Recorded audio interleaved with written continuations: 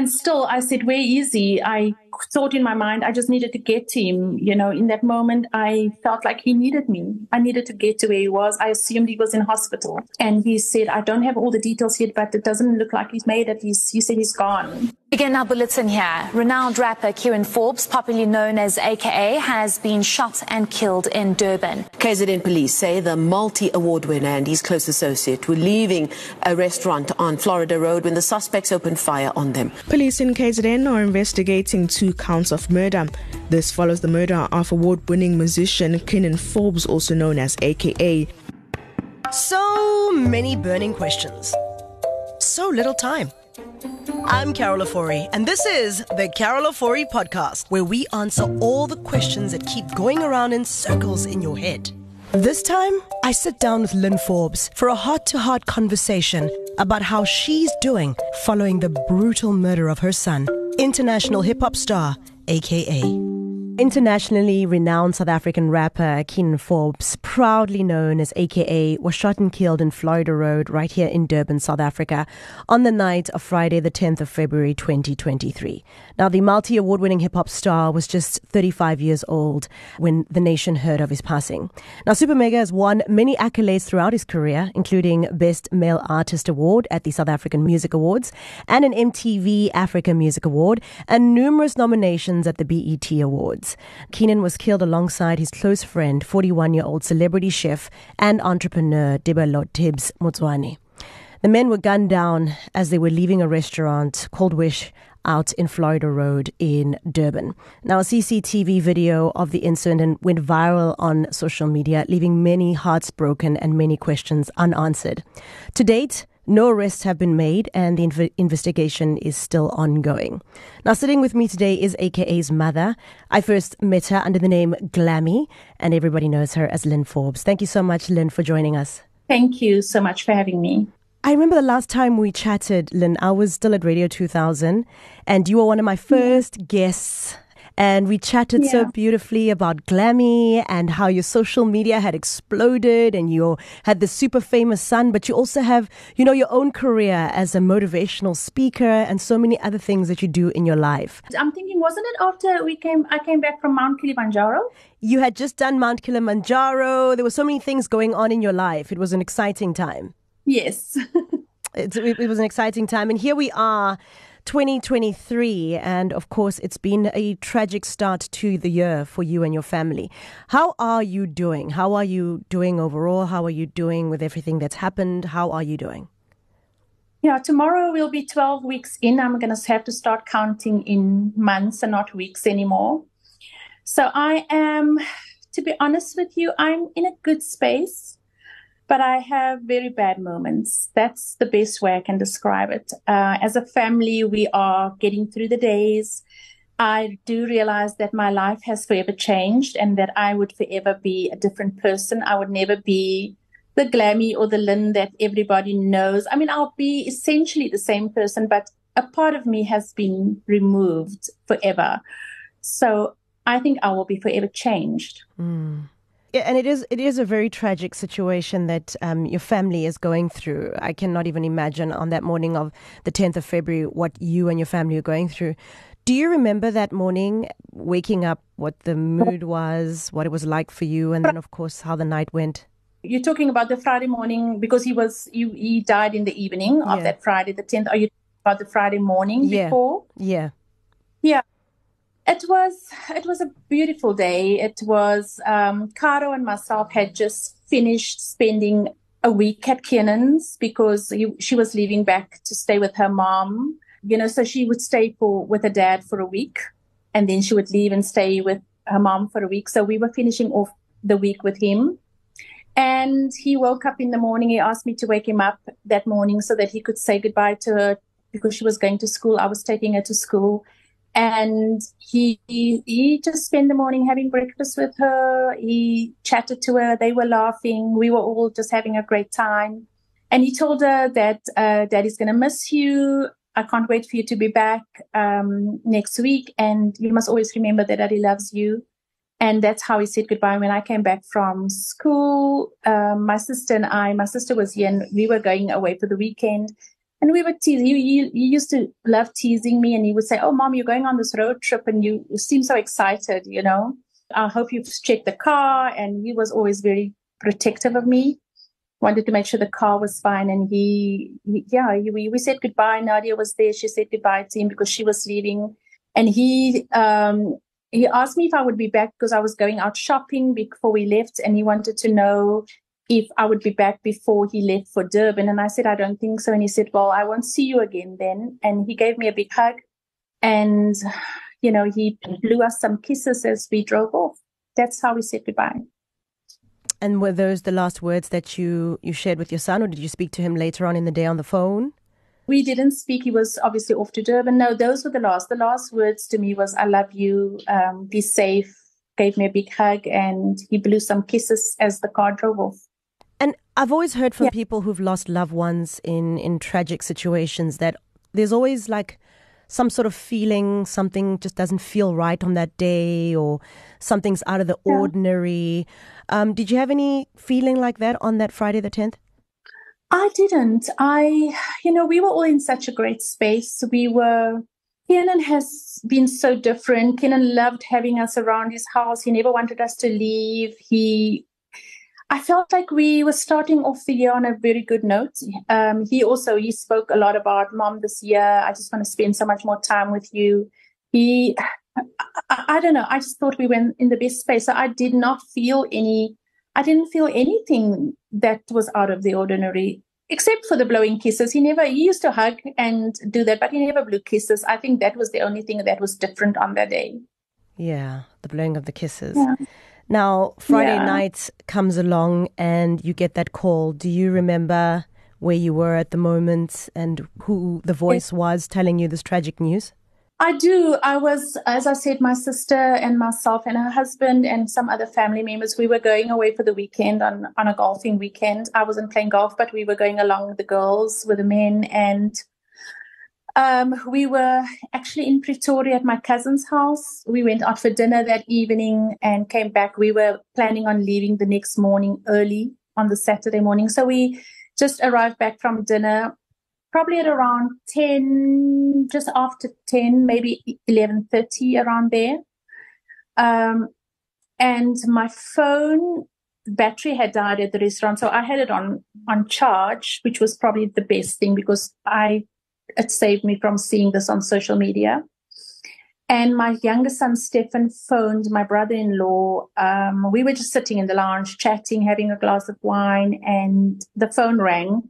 Trevor's phone, my brother-in-law's Trevor. And I could hear him saying, "Hi, Steph," which is Stefan. And he left the room. And we didn't really take much notice of it. And he stayed away for a while. We were just chatting and laughing. And then he came back in to the lounge and he sat down beside me on the couch behind me, which was strange because we are a very loving family, but he's not that physical with me. So I thought it was nice. And but then I saw my sister, because he put his arms around me, and my sister's face and my cousin's face, I knew something was wrong because my sister looked at him and she got up from her chair and she said, "Trevor, what's wrong?" And I turned around to look at him. And his face was I just told a story of something bad has happened. And I immediately thought it was maybe my mom. I said, "What happened? What is it, Mom? What happened?" And he could hardly speak. His lip quivered. I can remember his lip quivering. And he said, "No," he said, "it's Kiernan." He said, "It's Kiernan." And I can't remember exactly. I said, I think I said, what happened? What happened? Is he okay? Maybe something to that effect. And he said, "No, Lynn, he got shot." And still I said, "Where is he?" I thought in my mind, I just needed to get to him. In that moment, I felt like he needed me. I needed to get to where he was. I assumed he was in hospital. And he said, "I don't have all the details yet, but it doesn't look like he's made it." He said he's gone. And I don't know. I think I screamed. I was sitting on the couch and I can only remember finding myself on the floor. And I think I can just remember everything else literally just kind of became, like fuzzy in my head. I think, your body kind of protects you from what you're hearing in some way. And I can just remember myself. I was on my knees on the floor, and I think my sister tried to just hold me and console me. And I think I didn't even want that. It is just the most devastating thing that you can ever hear as a mother. I don't think that, I've lost many people. I lost my dad in the last 2 years during COVID. I lost my dad. I lost 2 sisters. I lost my grandmother. I lost 4 uncles. And I could never have been prepared for that pain. And I don't think I realized it really until the next day. I don't think it sunk in until the next day that he was actually gone. So at the time, we didn't really have the details of it. We, the information was still coming through. I just kept on saying, please phone them again, phone them. Just ask what happened. And I'm sure it's a mistake, And then Stefan, my son, came through with friends of his, and probably about an hour later, they came to fetch me. And I can remember Stefan just holding me, and he's just said, Mom, I will make sure everything will be fine. And yeah, I just know that I've never felt pain like that ever in my life before. Yeah. I still feel that, Yeah. I wake up every morning, and every morning is just a confirmation. So I find the mornings still now, all this time, I know people go on with life, but I do go on with life, but it's just never the same. I wake up every morning, and it's just a confirmation that I will never hear his voice again. People, I thought in the beginning that I can hear his voice. I can turn on the TV. I can listen to his music. There's Mass Country. I listen to it every day. I hear his voice, but the most painful thing is that I actually will never. Kiernan would phone me almost every day and check on me and send me messages, but I will never have that again. The phone has just gone quiet. He just doesn't phone anymore, and I really struggle with that. Yeah. Yeah. How is Stefan doing? I mean, he obviously the one who called his uncle to break the news, obviously after maybe trying to call you. How is he doing? Because I do know on his socials, for example, on Instagram, the last picture he posted on his Instagram is of his big brother on his birthday. Yeah. How is he doing? Apart from Stefan, I think everybody, Stefan, including the rest of the family, it's just something that we have to get used to. I think we're all just struggling. You don't know really how to process it. So I think what applies to me applies to everybody else, including Stefan. It's just that we are not on the couch under a blanket with our heads covered. We continue with life because we don't really have a choice. You have to. But I think for him, the same applies. And I obviously can't speak on his behalf because I can't get inside his head. But what I do know is that we all are really battling with coming to terms with the fact that Kiernan is gone forever. Yeah, absolutely. And you did mention that you were happy that your phone was charging at the time because you didn't want to hear this news from social media. And of course, many of us have lost loved ones, but it's a different story when you see your loved one's last breaths on a social media platform that's gone viral. How do you feel about this video? Have you seen it? How do you feel about it? How does your family feel about it?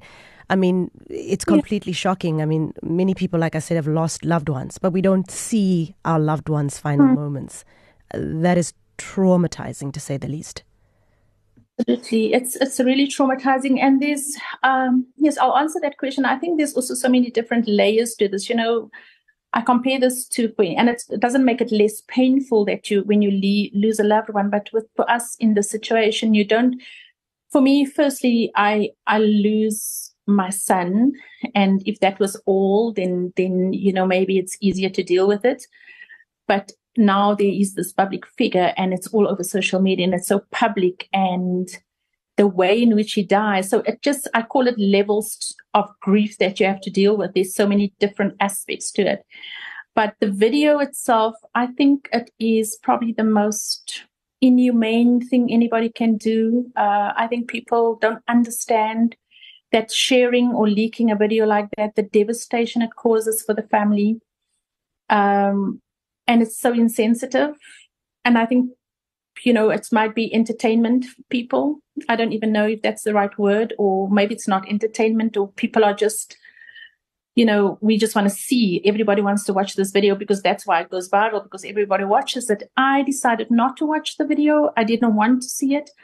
But again, because I am very active on social media, at some point I did have to get back to social media because that's where I do a lot of what I do. And I wasn't spared the pain of stumbling across the shortened version of the video where it's literally a few seconds with just the actual shooting. So I see the person walk up to him. Well, not even, he's already there.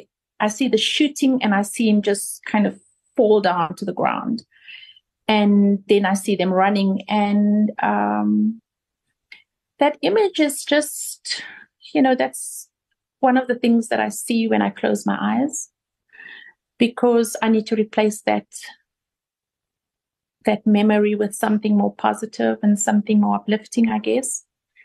Because I think that's probably one thing I didn't ever want to see of Kiernan or anybody else that I loved is, it's just so different from what and who he is. He's such a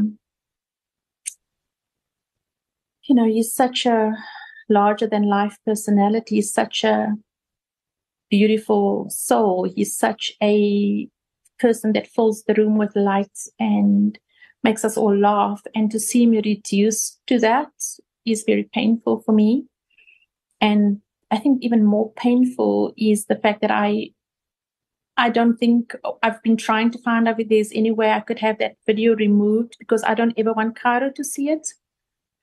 But it seems like I can't, and it's been shared so many times that it's probably going to live there forever. And one day, I guess she will also see it, and that breaks my heart, that I can't spare her that pain of seeing those visuals one day.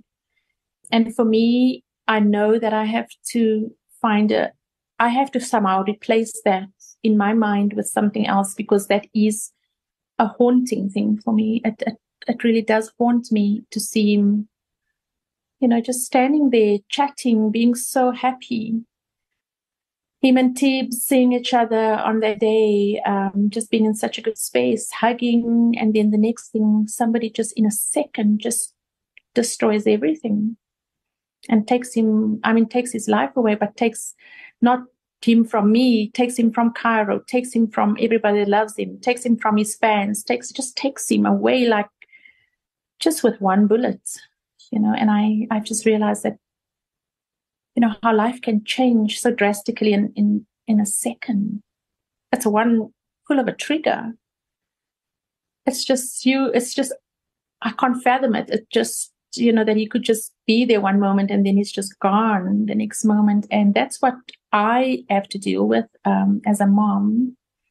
And I think, also what I think about often is I just wonder I know that he probably, maybe, I don't even know, maybe a split second of the awareness that somebody was there, or maybe the people in front of him, maybe their facial expressions, because they must have seen it coming in a few seconds sooner than he might have realized there was something happening.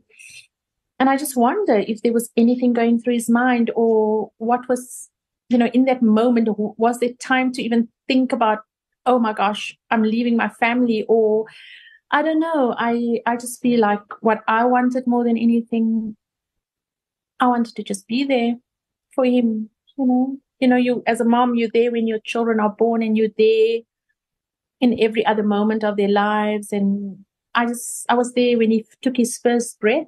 I wanted to be there when he took his last breath, and I was denied that. And that pains me a lot. Yeah. It is a completely tragic situation that you and your family are in. South Africa is in. Fans are in. I think everybody on the 11th of February woke up to shock. I mean, I remember how I got the news. My husband sent me a message, and I read the message. It was the first thing I saw on my phone, and I could not believe it. It didn't seem real at all. At this stage, have you got any updates on investigations? I think a lot of people are asking for so many questions to be answered. Last I heard, there weren't any arrests. Have you heard anything? Is there any developments that you've heard? The news is the same for us as what's out there in public. The police are the investigating team. They are keeping us updated, but there's nothing different. There's nothing new. And I think even if there was, it's an ongoing investigation. It is a high-profile case. It's a terrible tragedy and it's a terrible crime. And I don't believe that they would give us anything that can jeopardize the investigation. So it's probably better for us to know less. So if it's the same.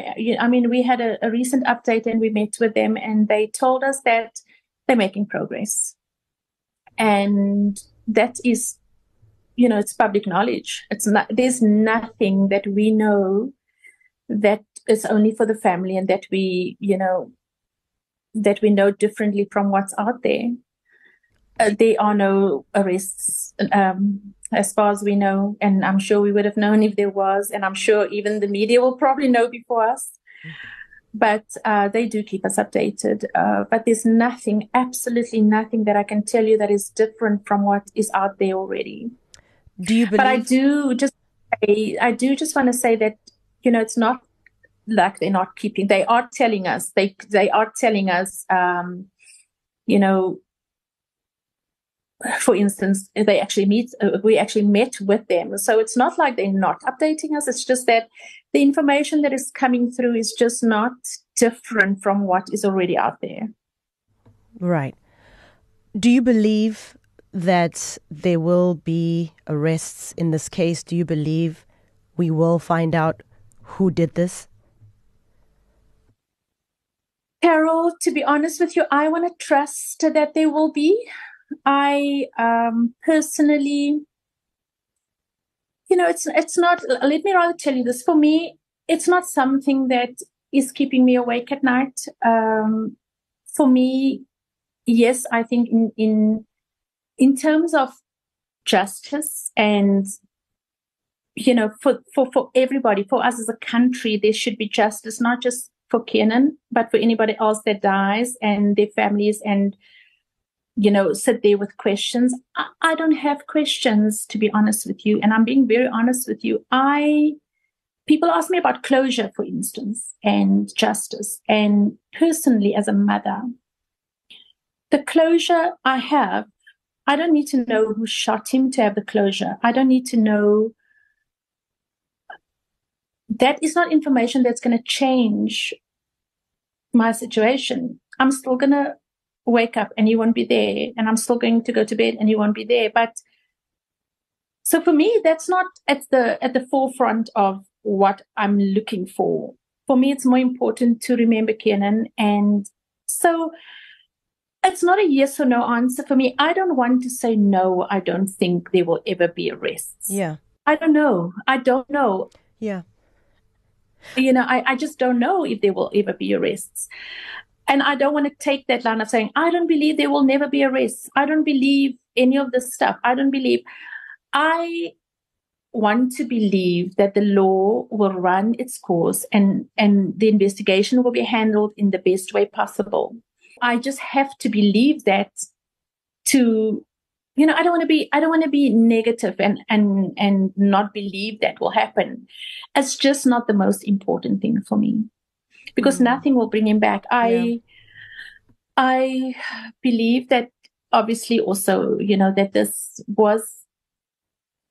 is an organized crime. This is a hit. I believe that. And obviously it's not just me believing that. That is what has been said. we all saw the video, and there was nothing. That was somebody walking up to him, putting a gun to his head and killing him. So I do believe somebody is behind this. So again, for me, also, Carol, if there are two things here, there's somebody who pulled a trigger, and I don't know if it will help anybody or help me if I knew who that person was. I don't think that person had any issues with Kiernan. I don't believe the person who pulled the trigger hated my son. I don't know even if that person knew my son. I don't think he had any. He was just doing a job that he was paid for. And the person who paid for the bullet. So to answer your question, I think there might be an arrest for the person who pulled the trigger. Whether we would find the person who paid for the bullet, that one I'm not sure about. I don't really believe that will ever happen. And so for me, finding the person who pulled the trigger, there's nothing in that speaks of justice to me. Yeah. I'm really... I don't have any issues with that person. I don't feel any hate for them. I don't feel any negative feelings towards them. I think they are just another person that's been used by somebody else. And I actually really don't have any anger towards them. I don't. I've forgiven them. Wow. I'm fascinated by your response that you say you've forgiven the person who pulled the trigger. I guess my follow-up question would be, I obviously have a son. He's 7 years old. He's very young.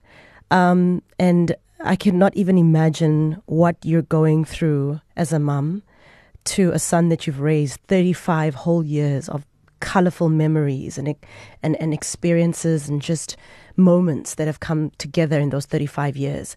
For me, it's powerful to see you, saying this, because a lot of people would have resentment and want the answers and say, I want to know, and this person must pay, Yeah, I think if that is what I focus on and what I put my energy into, it will hurt me more than it will hurt them. It will eat me up inside, and I want to remember Kiernan, and this is maybe a message that I hope I could share with other moms who ever lose their children, and I hope, touch wood, that never happens to anybody. I think it's the worst thing. But all I'm left with are the memories, and they are beautiful memories. I'm left with the memories, and I hang on to them, and I'm left with so many people around me.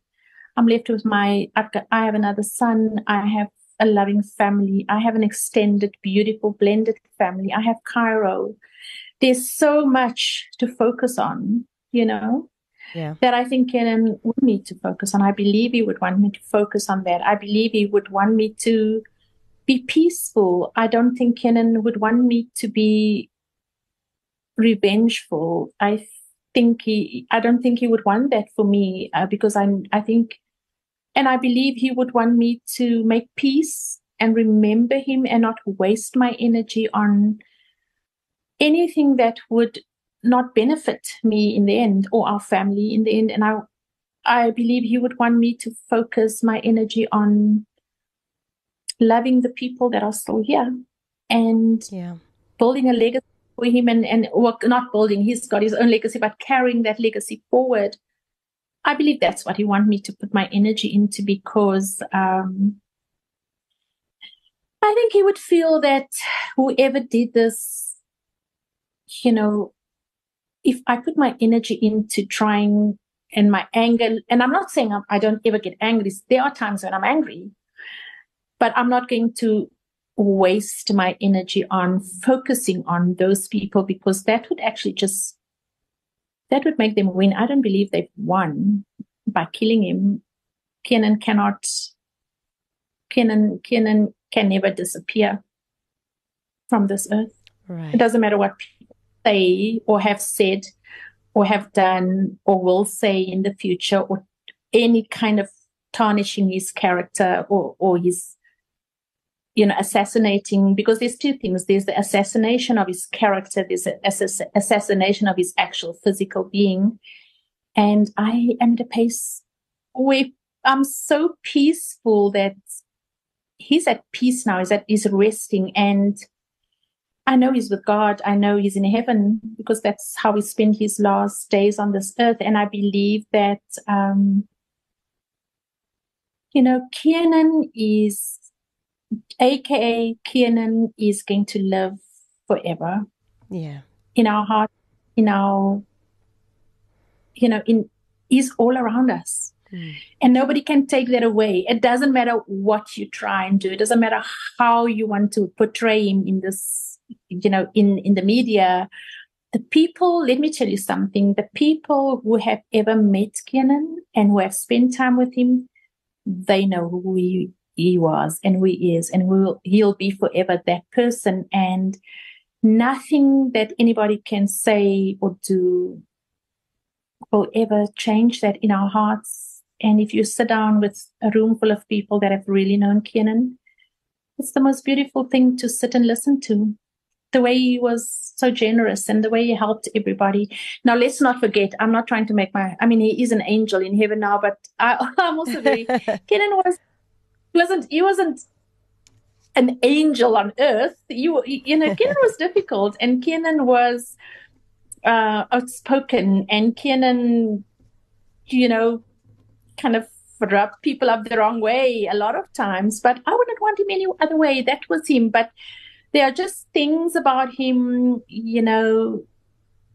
that's kind of makes it to the media. And I had to grow rhino skin about that. Yeah. And really thick skinned about it, because I know who my son was. Yeah. I know him, and I know what he's capable of, and I know what he's not capable of, and his mouth can be bigger than he was. He had a tiny, tiny heart, And now, we're East Coast Radio, so we're out in Durban, and this tragic murder happened in our city, and it's broken many of our hearts, many of our hearts. Have you ever been back to Durban, and how do you feel about Durban? Are you scared to come to Florida Road? Are you done with us? How do you feel about, Durban? I'm not scared. Let me start with talking about being scared. I'm not scared. I've decided a long time ago. A lot has happened in my life, and you and I have spoken about all the things that I've gone through in my own life. And I've learned that fear is something that I can't live with, because fear is the most devastating thing. Fear is something that just keeps you kind of in jail, in your own personal prison. It feels like you are just constantly being suffocated if you live in fear all the time. So no, I'm not scared. I believe that our lives, what I'm trying to say is I don't believe that I would never go to Durban again. I think it's just natural at the moment that we as a family, maybe, again, I don't like to speak for other people, but for myself, I have no desire to go to Durban at the moment. What I do have a desire for, and it's not about Durban. This is not about Durban. It's just, I think getting on a plane, going to Durban, it's just will bring up it will open up so much. It will be so emotionally charging and triggering for me to do that. So it's not Durban as a place. It's not Durban as people. I think Kiernan loved Durban. He absolutely loved Durban. His fan base is there. The legacy is alive and well in Durban, and Kiernan loved that place, and he really loved his fans, and he would, I don't think he would ever want us not to go to Durban. And I think that's why he actually went to Durban. He was never going to be the person that wouldn't do that. And I would come to Durban at some point. What I really want to do one day, I think one of the yearnings I have is to stand in the spot where he died and just be there. I know that his soul is not there anymore and his body is not there anymore, but that is the last place where he was alive. And I think it would be important for me at some point to just stand in that spot. So that is something I definitely want to do. And I can't say, I can't say that I would never come to Durban. I don't know when it will be, but it's got nothing to do with the place, you know. Durban has many people, you know, so I don't know how many people were involved in this, but the whole of Durban wasn't against Kiernan. The whole of Durban didn't hate him enough to kill him. I think if we look at percentage-wise, I would think 99.999% of Durban probably loves Kiernan and will always love him. And I get messages from people in Durban, in South Africa, in the world all the time, but from Durban, and people will tell me how much he meant to them and how much they love me and how much they feel for me and how much they're mourning with me.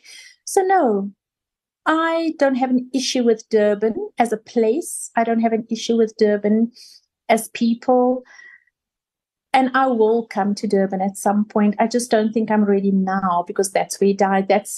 I would have to relive that flight that he went on. I would relive that moment when he said to me, Mom, I'm going to the airport at 3. He went off there. I would get off there and I would know this is the last airport he put his foot down. This is the last time he left this airport. So it's too early for me to do that. But I have no issues with Durban or their people. In fact, if it's the Megacy, I love them because Kiernan loved them. Wow. You know, the Durban question is obviously a very big question for us in Durban. I can tell you that our hearts were very, very sore. As a city, a lot of people were just saying, like, why here? Like, why did this have to happen here? Why did it have to happen, you know, on a road that is so popular in our city? You know, Durban's been through so much. We had the floods ×2 where we lost lots of people. The unrest was just terrible. And then now to lose AKA and Tibz on a very important strip for tourism for the province and for job creation, for nightlife, for, you know, a vibe on Florida Road was just so tragic. And that's why that question for me, I think, is one for Durbanites. Your response is going to sit deep in our hearts because we know not only yourself, there are many people who are like, I don't know about Durban, I'm so scared. I think we need to always remember that things can happen anywhere. I live in Johannesburg and I can, you know, often I have visitors coming from maybe different cities or from overseas, or I go overseas and people talk about Johannesburg and how terrible a place it is. And I love the city. I love Johannesburg. I think, you know, we can't be ruled by fear. And unfortunately, things will happen. Things will happen in Johannesburg and in Cape Town and in Durban. And we can't therefore now get ourselves into a situation where now we can't move around or now we cannot live anymore. And if it's our time, it's going to be our time. Yeah, I hear you. Now, I mean, every time I hear an AKA song on the radio, my heart just gets sore. But I also, you know, celebrate the music. Because if there's one thing your son had was hits. And it was hits after hits. I mean, you can put his music on Spotify, iTunes, and just say, Alexa, play AKA. And it will just keep playing, and you'll be singing along and singing along. How do you feel when you hear an AKA song? How does that make you feel? Proud, very proud. I just listen to his entire catalog at the moment. I mean, obviously, I listen to Mass Country all the time. It makes me incredibly proud and obviously also sad at times, you know, because you realize that that's going to be it maybe for AKA. And so, yes, it's a mixed feeling, a mixed bag of feelings. It's a bit of sadness, but mostly proud because I try and focus on what he has achieved. And he did a lot. And the current album, I'm so proud of him for finishing that album. Kiernan, you know, previous albums he would work at last minute. It's like, oh my gosh, this album has to be released at midnight and we're still sitting doing a little bit of this and that at 10 o'clock at night or something like that. But Kiernan finished this album weeks in advance, you know, and I'm just so proud that he actually did it. So generally AK music at the moment, there's a lot of it being played in my car, at my house, in the mornings, at night, anytime during the day, on my phone. And I'm just proud. I'm just so proud of him. That's the overwhelming feeling. Yeah. I'm just so proud as a mom. Yeah. Do you have a favorite song that he has that you like? I really like this one. On Mass Country or just generally? Overall, your favorite, Lynn, like when you hear that song, you're like, that's my boy. There's so many.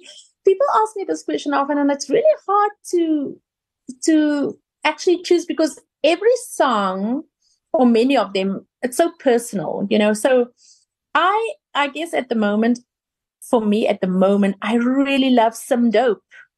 Because, I love it too. I love the story that Some Dope told at the memorial. I mean, it was insane. I didn't know there was a real person called Some Dope. And when he told the story and just the friendship. Oh, absolutely. So Some Dope for me at the moment is the one that I listen to a lot, because also Simpiwe is, you know, it's a real person, and he's just been an incredible friend to Kiernan.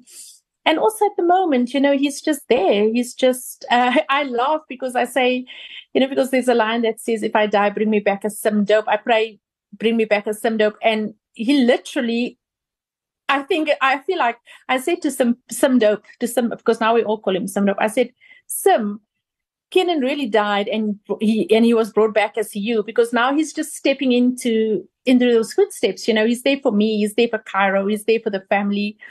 And I really think like God brought him back as Some Dope.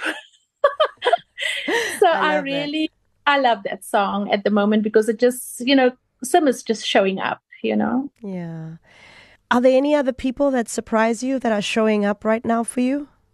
I wouldn't say surprise. I think we were just always surrounded with incredible people. I mean, Zintle, Nadia, the friends, the team, family, my closest family, extended family.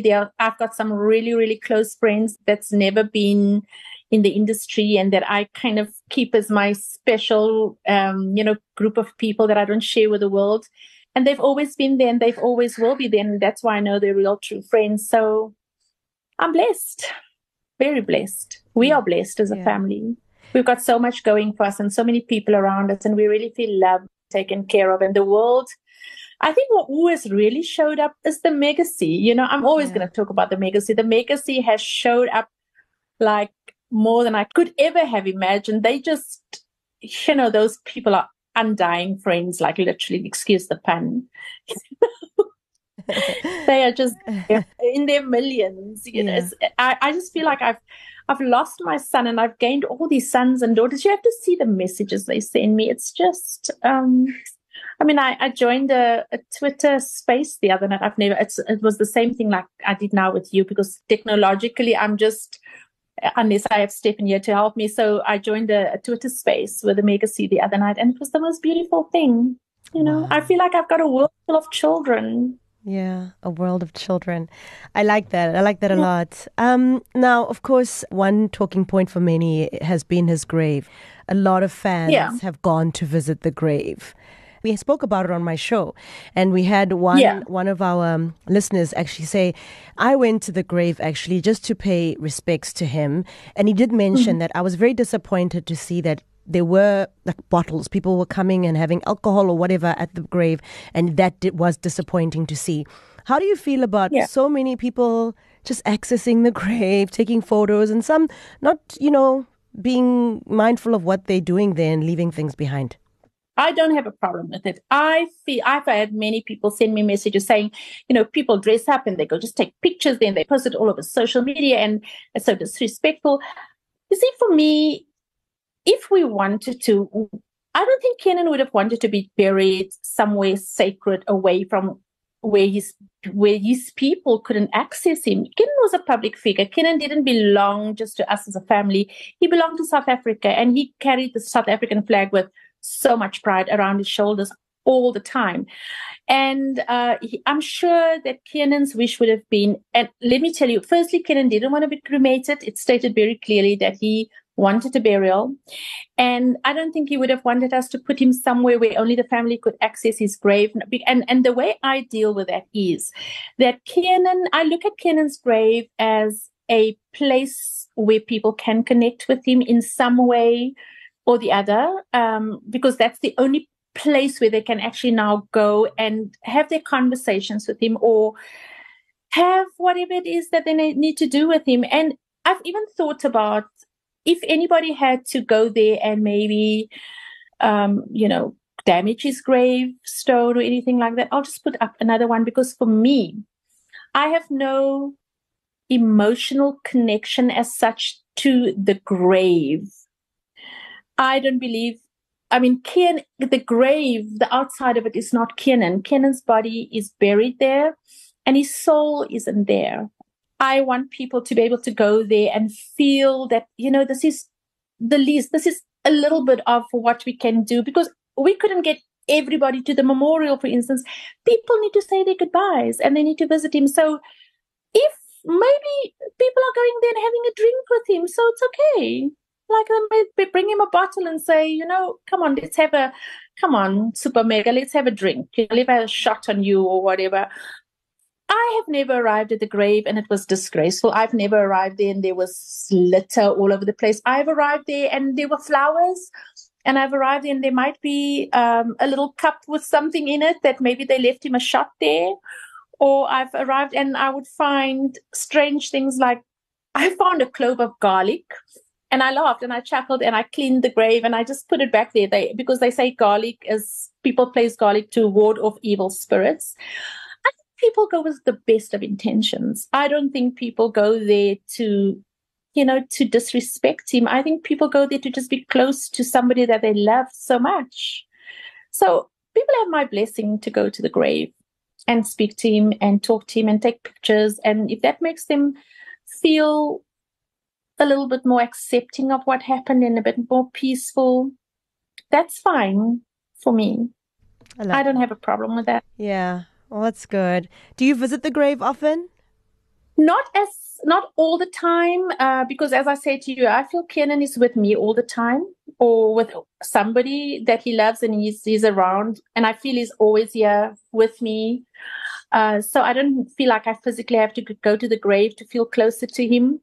But I do want to go there to make sure it looks decent. I want to. And also I do go there and I spend time chatting to him. But I don't have to do it at the grave. I can do it right here on this couch. When I'm off the phone with you, I can just have a conversation and say, so how do you think I did on that call with Carol, So I don't go all the time. It's not something that I need to do all the time. And I don't see the grave as I kind of, Kiernan would always talk like, when I die one day, I want you to build me a monument, so maybe that's the first little monument, and maybe one day we'll do a bigger one. So one thing about my mum, she loves to tell me memories of me that stick out for her, She always tells me the story of when I was about 3 or 4 years old, and I was so excited to see her that I ran out the gate and she ran after me, and the more she ran after me, the faster I ran, and her heart started speeding because she was scared I was going to get hit by a car. So she had to now really give it, to try and catch me and let this 3-4-year-old know it's not funny running near cars. And that's one memory. She tells me this all the time, and it's hilarious because she thinks I haven't heard the story before. And I'm like, Mom, I've heard the story. Do you have a recurring memory of your son that when you have this memory, you just smile and just feel so blessed? Yeah, also again, many, but I'll tell you one. Kiernan was such a show-off. He was such a show-off, and he always was since he was a little toddler. He loved the attention on him all the time. We also know that he never got rid of that. It's always been the same. He loved being the center of attention. He loves being on stage. And even when he was a little kid, he was a performer. He always performed for the family. Every opportunity that Kiernan got, he was a huge Michael Jackson fan. He would just be there doing his dances, and just if you would even give him a second of attention, and he will take that and he will make sure that you can't leave him. He will just perform in the lounge. If there are visitors, that's what he did. And I think that is the most endearing memory of Kiernan, that he was always just so confident. in himself. He just knew that he had superstar power from when he was a little boy. And yeah, that is probably my most endearing memory of him. Yeah. I remember meeting him many years ago, just after Victory Lap. I worked for a magazine and I sat down with him for lunch and we chatted, and he had just gotten the Michael Jackson tattoo. And I asked him, why did he choose the young version of Michael Jackson and not the Michael Jackson most of us remember, right, as an adult? And he said because of Michael's innocence at the time, and that's why he liked that tattoo. And then several years later, I've seen him on stages. And December of 2022, he was in Margate for an East Coast radio event where he performed. Did he speak of that event? Did he say anything about, coming to Durban, Margate, performing? It was very exciting for us to have him in Margate for that East Coast Radio Beach Festival. Yes. Look, I can't remember that specifically, but Kiernan, he just loved performing. He loved being on stage. So I'm sure that if you see the energy on stage and the energy of just Kiernan around his fans and in performances, I think that was just his life. He loved it. He absolutely loved it. So I can't specifically recall that one, but I'm sure he had a ball. Yeah. I'm sure he did. Yeah, he did. And Lynn, is there anything else that you feel like you want to share with us? Like I said, we are sore here in Durban. Like, we are very sore about what's happened. And your response to, how you feel about Durban, I think will give a lot of people some insights in how you and your family feel about us, because we feel horrible, right? But is there anything else you'd like to share with anyone watching this video, listening to this podcast, that you feel you just want to lay the record straight about? Just maybe to finish off the Durban, I really don't feel people should take, it's not Durban. Durban didn't kill Kiernan. I want you guys to think about it that way. Durban did not kill Kiernan. That's all I want to say on that. So you can't feel horrible because it happened in Durban. It's not Durban's fault that he died. You can agree with me on that, right? Absolutely, yeah. Not Durban's fault that he died. So I think maybe a message that I just want to share, maybe in closing, I don't know if this is in closing, but a message that I maybe want to share is that, this is hard. It is terrible. It is a tragedy. And for me as the mother, and I don't know, I'm just going to claim it that I think there's nothing more devastating than losing your child, especially a child that you gave birth to. So I'm not saying dad's pain is less, but I'm just saying as a mom. So I want to maybe give a message, not just to the public in general, but to mothers as well. But maybe this is a general message. It's about, what has happened has happened. We can only control the things that we can control, and that we can't control, we can't control, and we have to let go of that. So I want people to hold on to the memories. There are so many memories to hold on to. I'm not just talking about my child. I'm talking about anybody that you've lost. If I can send a message to people that have lost somebody dear to them, and that person has now gone and you can't bring them back. So focus your energy on remembering them, and focus maybe as part of, for me, I want to maybe just share about what's helping me grow around my grief, because I don't believe I can ever stop grieving my son, but I can grow around my grief. And the way I do that is to believe that I'm worthy of caring for myself, taking time out for myself, that I deserve that, and that I shouldn't feel guilty about making time for me. And also to allow yourself to grieve. It's okay, I know people say that they think I'm so strong and I'm so, so courageous. And I don't know if I agree with that always. I literally find myself in pieces all the time. It's just that when I do this interview, Carol, I kind of like, I owe this to Carol. I have to show enough respect for Carol to show up. So you're allowed to grieve, and surround yourself with people who make you feel worthy of grief that make it okay for you, will make it okay for you to feel the pain. And just make sure that you keep your circle, let it be a caring circle, because this is such a devastating thing. And the last thing you need is for people not to be genuine around you. So there's probably so many other things I can say, but I think for now, I just want people to, loss is a devastating thing, but there is life after loss. And we need to focus on the living. Don't forget the ones that passed on, and their memories must be always treasured and cherished. But we are surrounded by people that are alive, and that's what we're going forward with. Yes, I can speak about this for the whole day, Carol, so maybe I should just leave it there. I actually wanted to ask you, I know there was a long period, of course, for obvious reasons, you were not talking to the media. My last question would be, are you feeling more comfortable speaking to media because you've been processing it better, or what has, because I literally saw your interview with Abigail and I said to Rory, Lynn is talking. Let's chat to Lynn. Because we've all just been waiting, obviously, for you to be okay to speak. What sparked the being comfortable to start speaking? I don't think it was ever that I wasn't comfortable. I think I'm always comfortable to talk. I love talking, and I think that is very healing and therapeutic for me to do. I just thought that it was time for me to.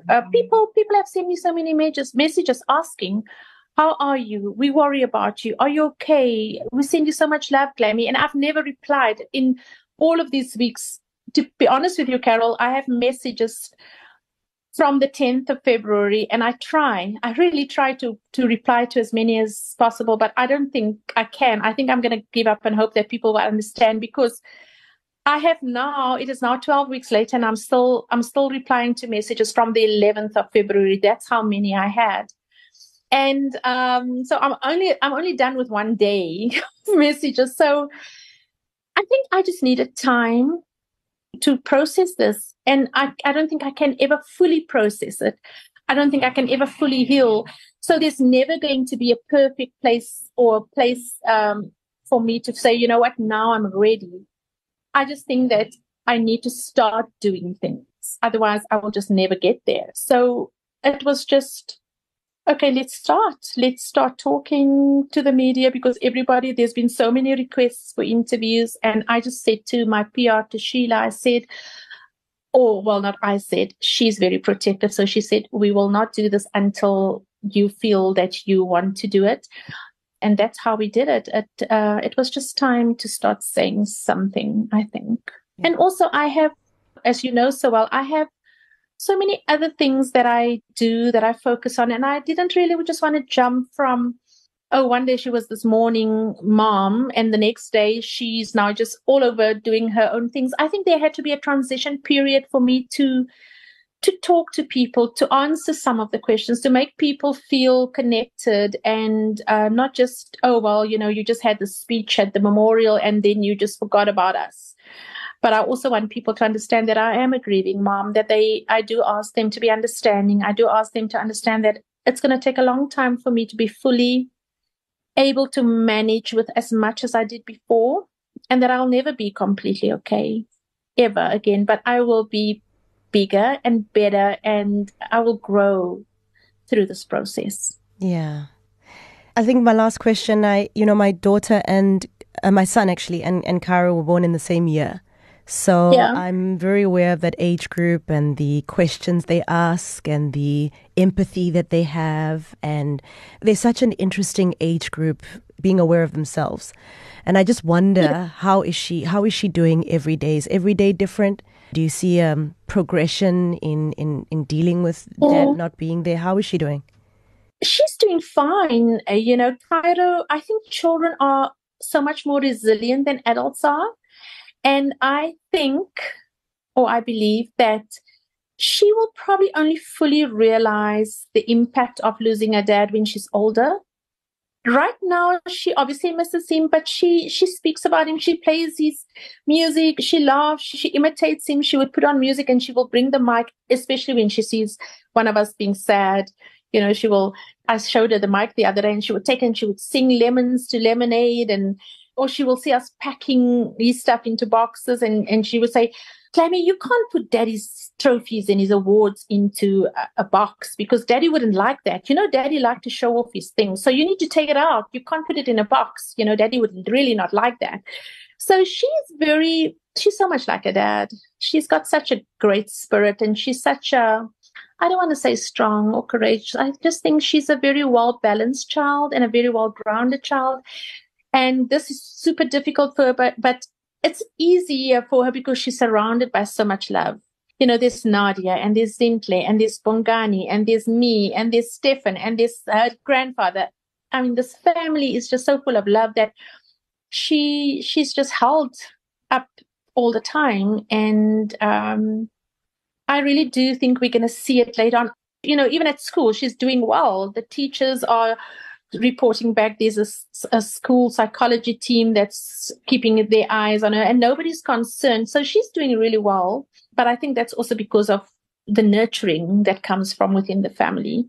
Yeah. We are very blessed to have the family that we have. Yeah, no, a beautiful family. I think one picture that sticks out when you say your family is that Christmas picture at the palace where you're all standing together. That was a really beautiful family vacation, judging from the images. But Lynn, I really just want to thank you so much for your time. And, like I said, I just want to send so much love to yourself, Zintle, Bongani, as well as beautiful Cairo, Nadia, and your whole support structure during this time. I'm really humbled and touched that you've given me such a candid conversation, so open, and answered every question without hesitation. So I'm really, really grateful that you gave this interview to us. And I think it's going to really open a lot of people's hearts and minds to a lot of conversations around, family, time, your children, and just relationships overall. And, as I said, I really hope and pray for justice for your family, for South Africa, and for Tibz family as well, and many others in South Africa who've fallen to horrible crimes in this country. Yeah. Thank you very much. Thank you so much, Carol. And I do agree with you. I think for the bigger picture, there should be justice. It's not just about me. It's not just about the family. This is not just about Kiernan. There's a bigger picture, bigger than Kiernan, bigger than anybody else that's fallen victim to crime like this in South Africa, and that we have bigger issues to address, I guess, as a country. And for that, I think there should be justice, but it should be beyond this family. Mm-hmm. Beyond this family. Well, thank you again, Lynn. Thank you. Thank you so much. I much appreciate you, and everybody else. Thank you so much for having me. If you enjoyed my podcast, please follow or subscribe to it via ecr.co.za under podcasts. And then you'll get alerts about new episodes. And please don't keep the Carol Ofori podcast to yourself. Let's make the circle bigger. You can also email your big questions to my producer, Rory, at ecr.co.za.